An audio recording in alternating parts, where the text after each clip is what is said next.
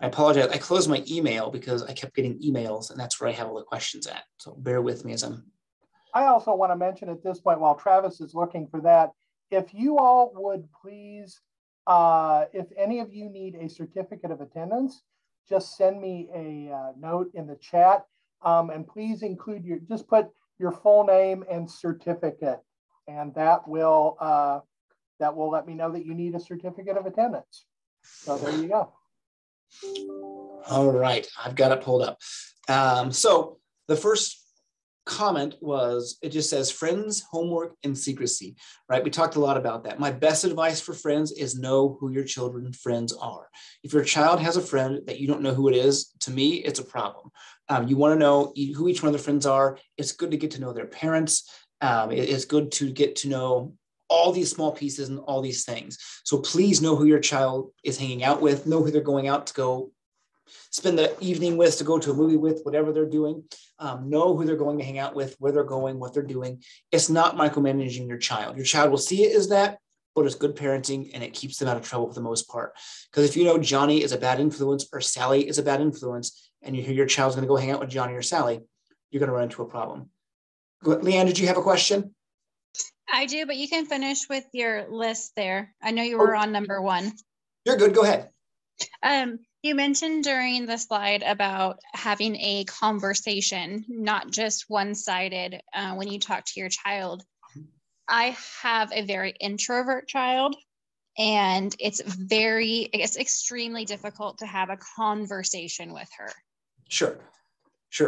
In that situation, Leanne, what I would suggest to anybody is try and find something your child likes to do.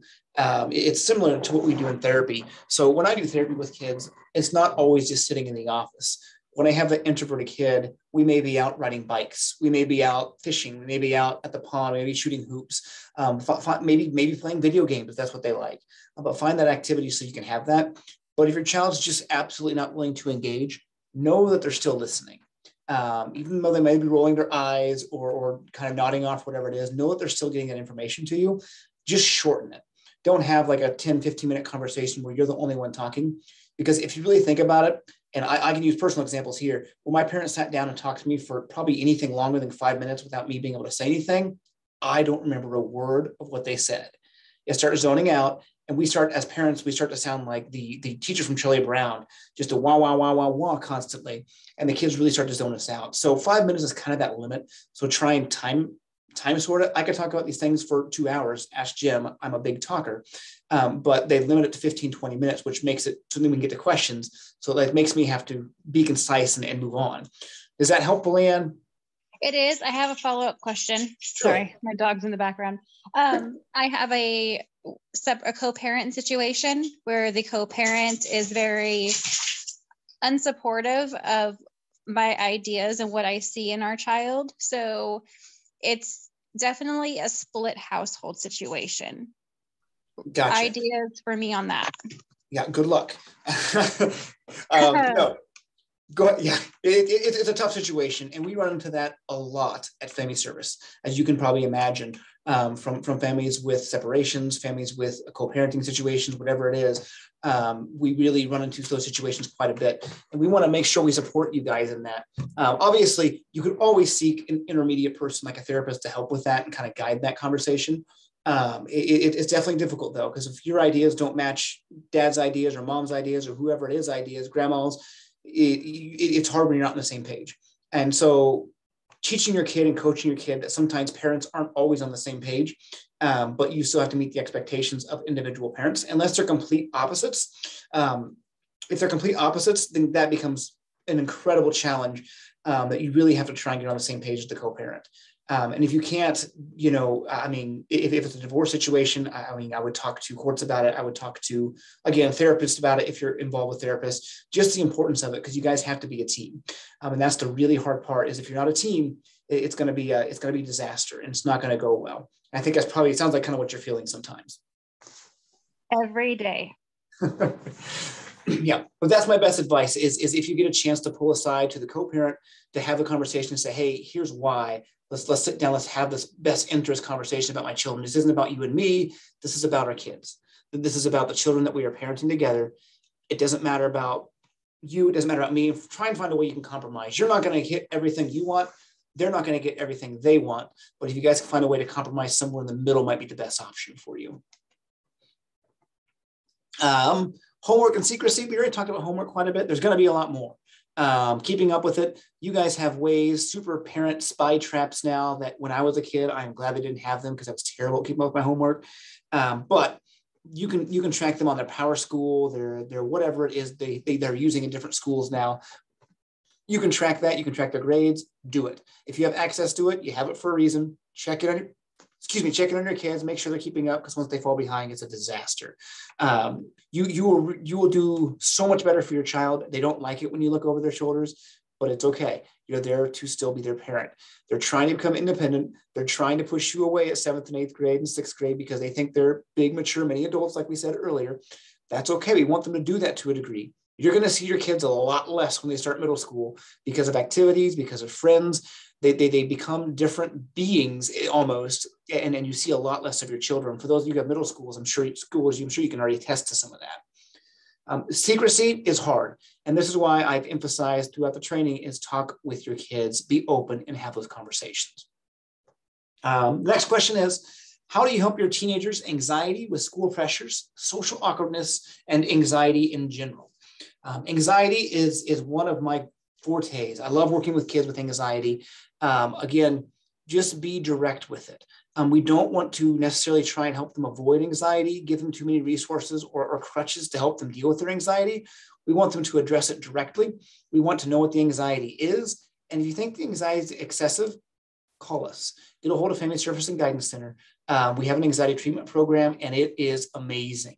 Usually in about 16 sessions, the kid's done. That's about 16 weeks if we can get them in weekly, and it's taken care of. Sometimes we have kids with smaller amounts of anxiety. We'll just give some psychoeducational information, and the families are like, oh, you know what? This makes perfect sense. Let's move on from there. I won't jump too deep into that because this isn't just focused on anxiety, but know that there is going to be anxiety. There's going to be a lot of school pressure, like I was talking about earlier, associated with like competitions, with grades, things like that. Be real with your child, be real with your child's expectations. Focus on their strengths. If your child is typically a straight A student, is maybe getting some B's and struggling with that, or maybe getting some C's or D's or failing some classes or having a hard time, whatever it is, focus on their strengths. I have a kid I'm working with right now who has straight A's. He's never had straight A's in his life, and he's failing one class. And his mom's having a really hard time letting that F go. Well, she shouldn't. She should focus on that failing grade. He needs to get that up, and he has. What's really interesting about it is I had to try and reframe what she was saying and saying, yeah, but look at all these A's he has. Like, let's not just say he's failing in school. This has been an excellent school year for him. He's got A's in everything except for this one class. Does he need to work on it? Yeah, but let's look at what else is going well. So don't just focus on what's not going well. We are so bad about that. We are such creatures of habit. It's so easy to go home and see your spouse and say, oh, the house isn't clean. Oh, I wonder why this isn't done, why that isn't done. When in reality, we don't realize how much has actually gotten done while we're there, while we were gone or whatever it is. So really focus on those strengths of your kid. Let's not just point out what's not going well. When they come home from school, try and find something they did well. I refer to it as catch them being good. I talk about it with our supervisors here in our crisis program. We try and catch our staff being good.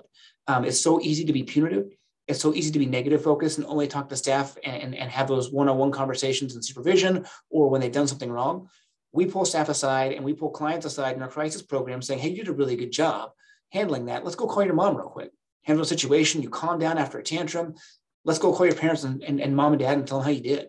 Even though the kid got upset, we're rewarding them in that calming down process. The next question is, how do you balance letting your child work through how to handle a bully on their own?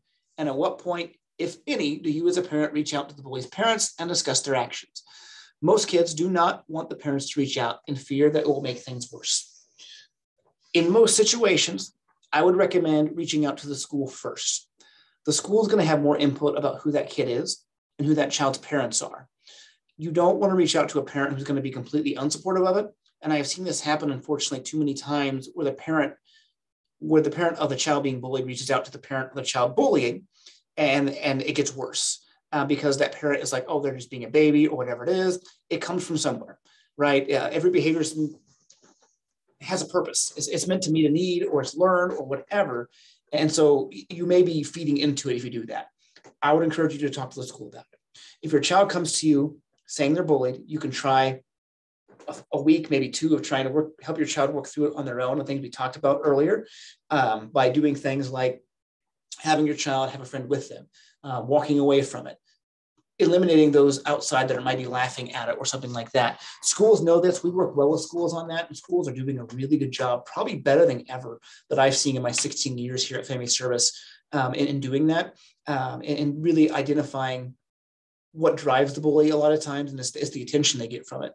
And so if we can find those super peers, those superheroes, as a lot of schools call them, where they shut it down. Hey man, that's not cool. You get one peer saying that, and that bully takes a whole different approach to what happened when 5 people aren't laughing at what he said or she said. But again, I would strongly encourage you to get involved in those situations, because if your child's bringing it to you, more than likely it's been going on for a while. It's been going on long enough for them to be bothered enough to come talk to you about it. So if you see it on the side, that's one thing, talk to your child about it. You see it at a game or something like that, a sporting event. But if your child's coming to talk to you about it, what I typically see is it's been going on for quite a while, and they just haven't wanted to bring it up to your attention yet for fear of embarrassment, because they feel ashamed, because they don't feel good about it, because the bully's been successful in shaming them. What are some suggestions for phone rules and tips on checking phones? What a great question that is. Check them frequently. Check them all the time. Know who your child's texting, not like every day. I guess that's a little excessive, but know who your friends are, know who your child's getting on phone with. Monitor social media. Be friends with your child on Instagram, on Facebook, on all these things you can post things on. Go through pictures occasionally. Just be open that that's the contract that you're going to have with your child about having a phone. Kids get themselves in hot water very quickly with cell phones, from sending pictures of themselves, of nude photos of themselves, or sharing them, sending threats to each other, bullying over social media, texting, things like that. So it's something you do want to be aware of. My oldest daughter just got a cell phone, mainly just for the purpose of safety when she's out with grandparents or something else. Not that we don't trust grandparents, obviously, but that way she has a way to contact us. She can contact friends who now have cell phones, or her cousins, or whatever it is, aunts and uncles, etc. And we have strict rules with it, and we do check her cell phone. We check who she's texting, we check when she's texting, we check what she's getting on the internet. But before we handed her the phone, we told her those were the expectations, and that we would be doing a weekly check at least. Not that I don't trust my daughter at all. It's very easy to get into a black hole on the internet, though, and get yourself in trouble very quickly. It's very easy to get on weird YouTube videos. While YouTube is censored, it's very easy to get on weird YouTube videos that can go a dark path as well. If you look recently at some of the stuff on TikTok, right now there is a trend going on TikTok that's disgusting. It's awful. I won't get too far into it, but we're aware of it as an agency. We're working with schools on it as well. But it's a new trend on TikTok, and it's just, why would someone do this, right? So be aware of what's going on. Be aware of social media. Look for what's trending in those things on that your kids are on as well. And also know that when your child's doing things like TikTok, they're putting their image out there for the nation, for the world to see. It's hard to block those things. So they're able to be seen by everybody. So be mindful of that. I suggest checking it frequently, and kind of the contract, I guess you could say, hey, I'll pay for your phone, but here's the deal. I'm checking it. Next question. How do you have a conversation about drugs and alcohol? I tried to have the conversation, but all I got were eye rolls. Absolutely. You're going to get attitude. You're going to get guff. You're going to get eye rolls. Have the conversation anyway. And eventually, ideally, the youth will start talking back to you about it as well. Again, very direct, very open about the conversation. Don't just tell them don't do drugs, don't do alcohol. Let's have a conversation about what it does to your body. Let's talk about the dangers of it. Let's talk about what happens when someone spikes a drink. Let's talk about what happens when someone spikes marijuana with fentanyl. Let's have those conversations. If you don't know, Google it. It's terrifying. Just know that your child may do something like marijuana, and they may not know what's in it. So know that they don't know where it's coming from, and emphasize things like that. That you could get it from someone you trust. Obviously, we don't want our children using drugs or substances of any kind, but we want them to also know the consequences of it if they do it. Legal consequences, health consequences, etc. Again, have an open conversation. Even if your child's rolling their eyes, they're still listening to you, as long as you're not doing this 15-minute long lecture. Keep it short, Keep it concise. You might want to break it up into multiple conversations over multiple weeks. That's fine. But have a conversation, keep it open and have that conversation. It's a conversation I have with my kids. I have an 11, a 7, and a 3-year-old. My 3-year-old has no idea what I'm talking about, nor am I too concerned about him, but my 7-year-old does. And she knows what's right and wrong, and she knows what's good and bad. Does that mean she's going to make good choices all the time? Absolutely not. She will make bad choices at some point. I hope not. I hope it never goes that direction. And I'm going to do everything I can to prevent it from going that direction. And we should as parents. And to do that, we start teaching them early. We start teaching them young. And we keep that conversation open to teach them that when we're having this conversation as a 7-year-old, hopefully when she's 13, 14, she's not rolling her eyes at me. She's telling me about what's going on in school in those situations. So eventually you might see that eye rolling stop. How to help a child who has special needs deal with teasing? Go the same way. Talk to the school about it. Talk to the school. And again, I can't go too far into details on this because it kind of depends on the situation specifically. But talk to the school, get support, and find those super peers, those superheroes that will support your child as well. Find those people that will help. It reminds me, I just had a wonderful class in high school, and my class had a lower functioning child, and it was a small school at Silver Lake, and other classes would tease her and make fun of her for being lower functioning or having an accident in class or not knowing her period came in and bleeding through her pants. And so it was really difficult for us to see. And we really banded together, and anyone who would say anything to her in any negative way always heard from us, not in a threatening way, but in a way of, hey, this is our sister, this is our girl, we take care of her, we take care of you if you don't do this anymore. And it really stopped it. Our class was really good about that across the board. And I don't know how it developed that way, but if you find peers like that, if you find super peers like that as a schools, a lot of 501 district, I think refers to them as super peers a lot, find those kids, ask about those kids that can help in those situations, who are willing to step up, lend a hand and do that. It doesn't have to be a popular kid. It can be anybody. But if that bully gets that shaming and that kind of like, whoa, hold on, what do you do, man? That's not cool. They think about it a little bit differently than when people all laugh at it. Yes, Leanne. So I have a follow-up to one of the things that you said about your relationship with your child. So middle school has definitely changed my child and my's relationship. I think also a little bit of COVID in there, last year and a half, they were at home. That didn't help. Obviously, we're all trapped here together, had enough probably limits of everyone as she's going through those hormone changes, right? And right. So our relationship has definitely sunk where I instruct family time and she doesn't want to have a part of it anymore. So in a way I enforce it, but I don't want to enforce it because then it's a negative to her, but it's a way for me to still have time with her. What are skills where I can shift it where it won't seem like a negative to her? It seems like work to her, it sounds like.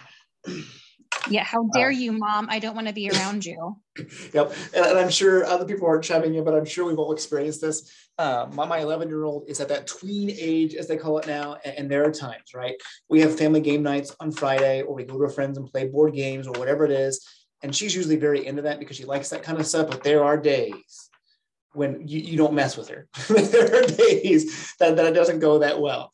I think, Leanne, what you're doing is great. It's a great start. It's a good start. Trying to force it is a challenge. If you force it, it's gonna cause more of a rift, more of a divide. See if there's things that if maybe she can come up with the idea of what the family does, if it's appropriate.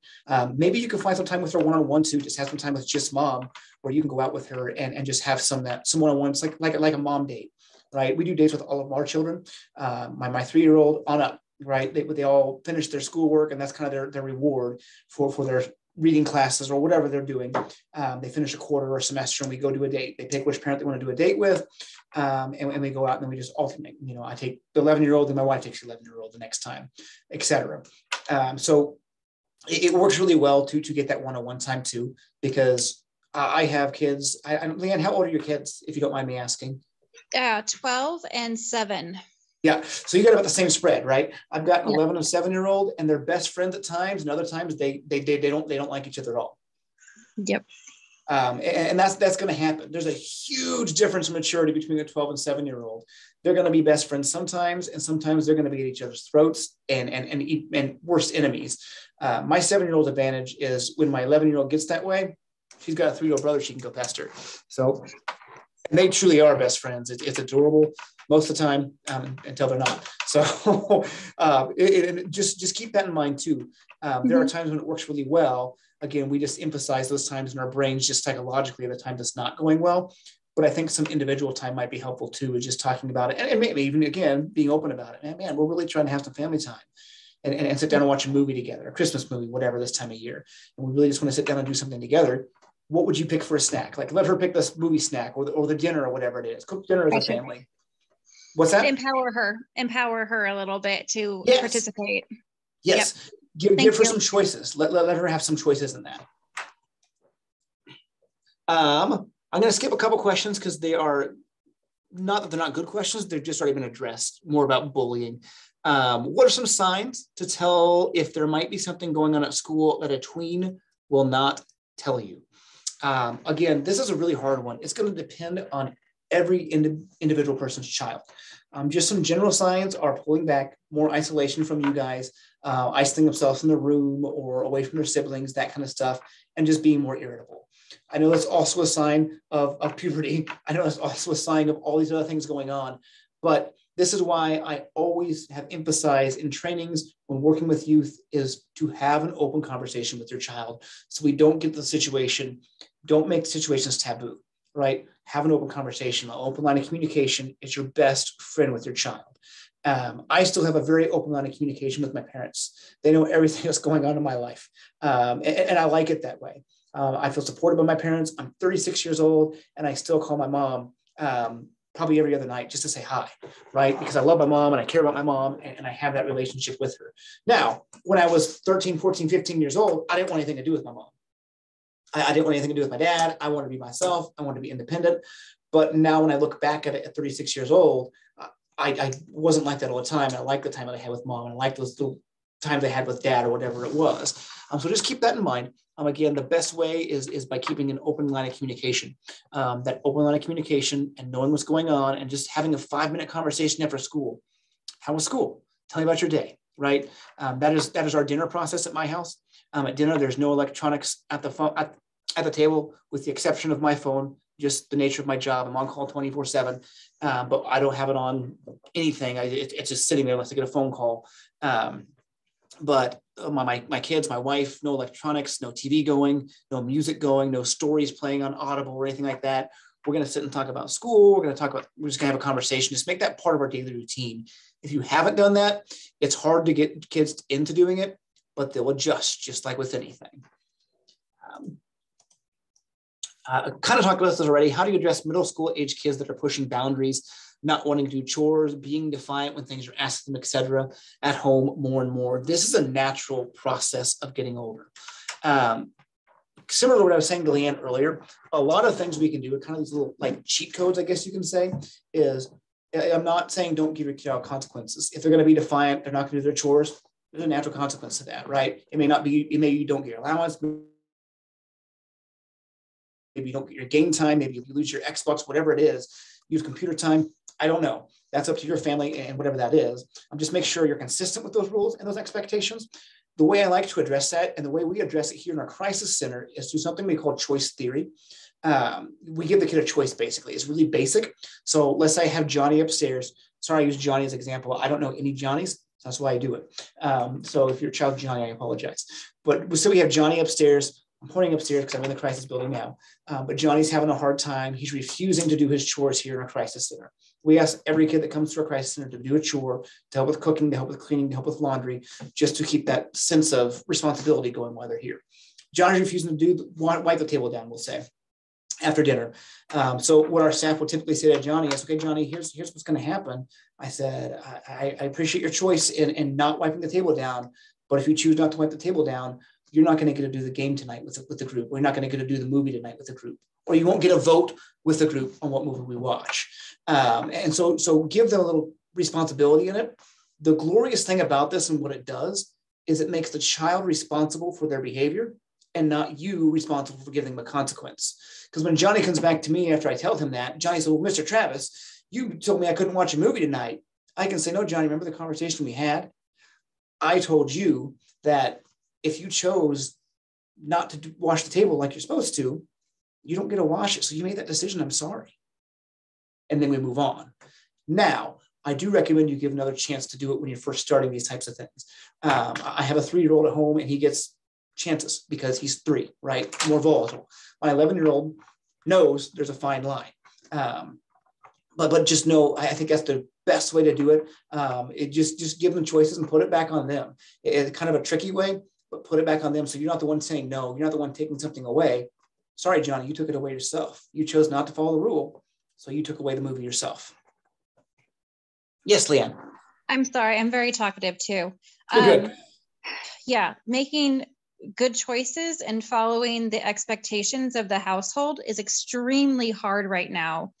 It's not untypical for my child to break at least 1 or 2, and it's only like Tuesday. And it's like, well, then you're constantly losing, and she's constantly having things taken away from her because she's not making the choices. It's a constant. So that negative is always there for her. So now I feel like she just gives up and doesn't make good choices because mom's just going to take it away anyway. Yeah.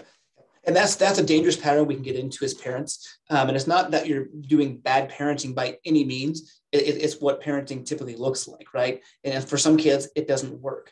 And so we have to look at it in a different way. So I don't do a lot of behavioral plans with kids. With clients I work with, I don't do them at all.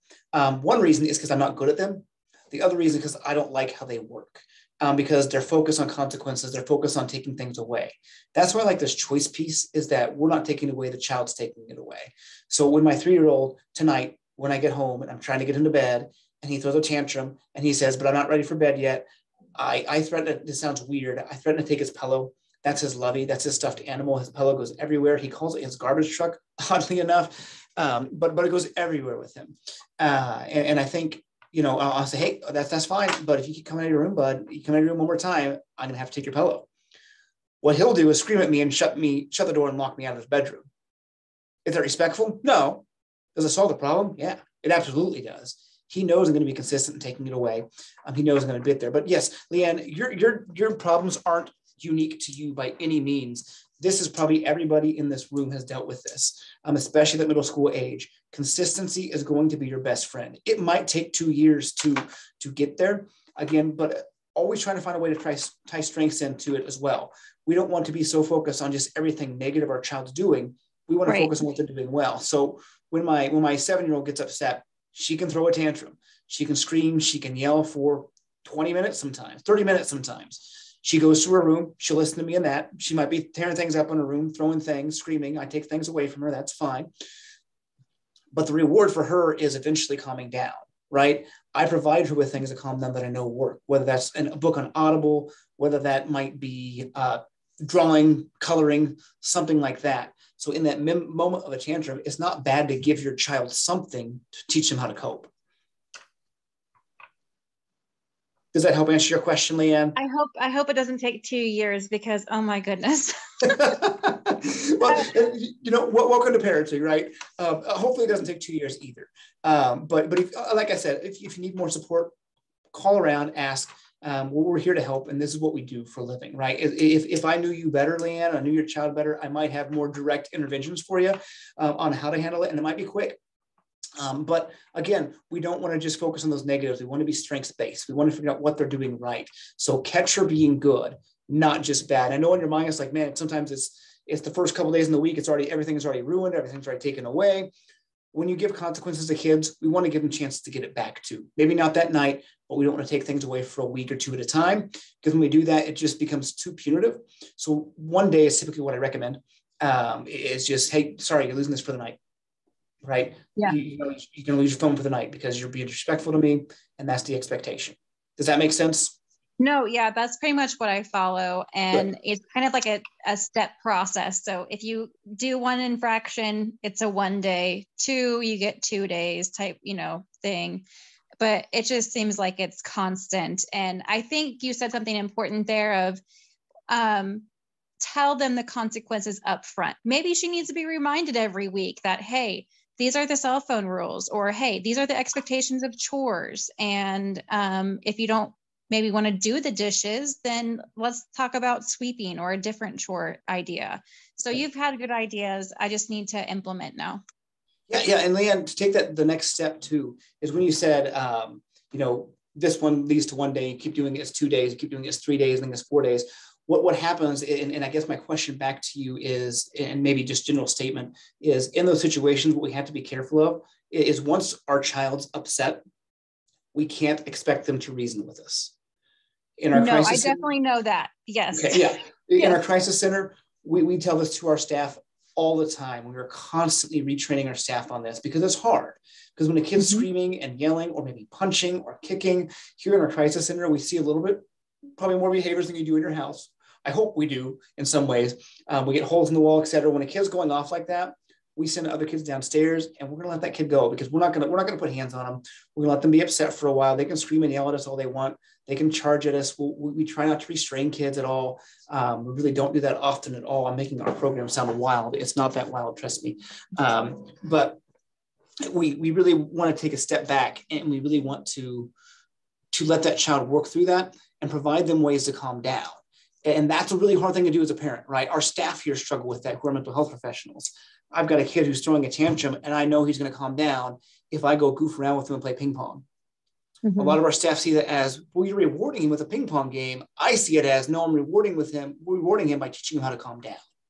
Right. Yeah, no, I understand that concept. She's an artist at nature. So even if it's just separating myself from her, because, when you get that preteen who's constantly yelling at you, who is just going off, I sometimes even remove myself so that she can have further area to relax and calm down. Yep. And you're on the right track, Leanne. And that's part of that personality change, I guess you could say, from when a youth changes from 10 to 11, 11 to 12, and puberty starts to play in.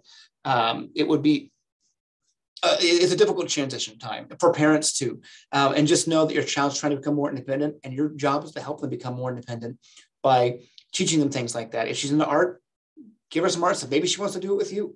Maybe she wants to sit down with you and calm down doing art with mom. My wife is amazing at things like that. She has a much longer fuse than I do with our children.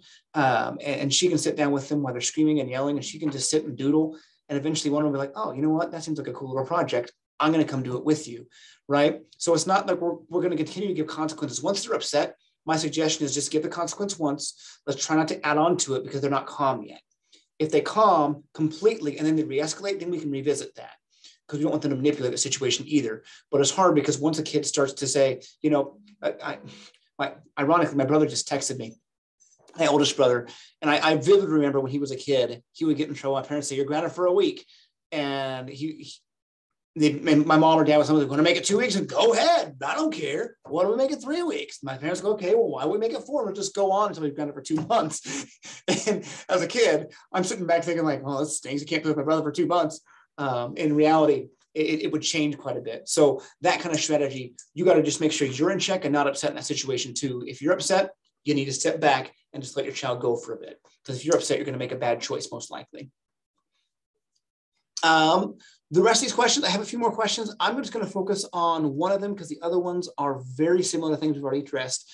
The last question says, my child's in middle school this year and has been in several peer pressure scenarios, yet chooses not to tell me after making poor decisions. My child has an introvert personality, but regardless of the effort I put forth in asking questions about her day, school, and friends, do you have any suggestions for me? Keep at it.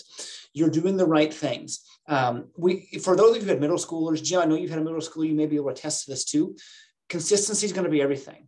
We're not going to solve the problems with every single kid, with every single intervention. It's going to be consistency and constantly being there. What's encouraging about this scenario is that whoever wrote this in, their child is talking to them about the situation eventually. Even though it's afterward and it's after a poor decision has been made, they're still talking about it, and you're still getting a chance to parent and coach about that. If you look back to when you were a youth, when you were in middle school or high school, let's think about all the poor decisions you made that your parents didn't even know about, right? Have an open conversation. There's going to be a lot of stuff your kids are doing that you don't want to know about, that you do want to know about, and you're going to wish you didn't. And as they get older, it's going to keep going. You have to be okay with that as a parent. It's scary. It's uncomfortable. It causes anxiety. As a kid, I didn't care if my parents knew things or not. As a parent, I want to know everything going on in my child's life, but I also have to accept that I can't. I think the accepting part is the hard part for me, because I'm the one that wrote that in, and it's like I just get little tidbits and I'm trying to piece them together, and I'm a logical thinker, and I'm like, I know there's more. I know by the way that she's walking that she's hiding something right now. Like, I know my child's behavior, and I'll just randomly see her walking around the house or moping, and I'll be like, I'll think to myself, something's going on because her behavior right now, but how do I get that out of her? Find an icebreaker. That's my suggestion. Find an icebreaker. Find something fun to do. If you see your daughter moping around or depressed or anxious, whatever it is, find an icebreaker. Go back to those things she likes to do. Focus on her strengths. If she's into volleyball, go hit the volleyball around with her. If she's into dance, do some dance with her. Have her teach you something. And it just, the way it physically and chemically changes a child's brain to engage with something like that with their parent, it's amazing. And this is why I do therapy a lot of the way I do, by going out and shooting hoops or playing ping pong or riding a bike. We do a lot of that in our crisis center. And it's amazing. We're out hiking with kids at the governor's mansion, what kids start to talk to us about and why they're in crisis, versus us just being cooped up in the winter here all day and not going to the gym to play. It's a huge difference, and it really does activate things a different way. So maybe approaching it, not just say, hey, something looks like it's wrong with you. Maybe you notice that and you approach it as, hey, you know what? Let's go for a walk tonight. Let's go walk the dog, right? Let's play a game tonight. You want to watch a movie with me? And that might open up that conversation just naturally with her. Any other questions? Questions are my favorite part, if you can't tell.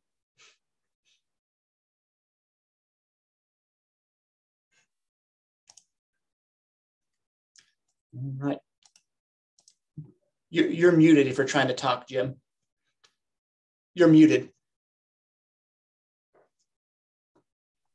That was probably the high point, is me being muted for everybody. If we don't have any more questions, I think we're going to wrap up. I want to thank those of you who made it tonight. This is a rough time of year to try to take an hour out of your free time, but major ups to all of you. You guys are it's parenting done right.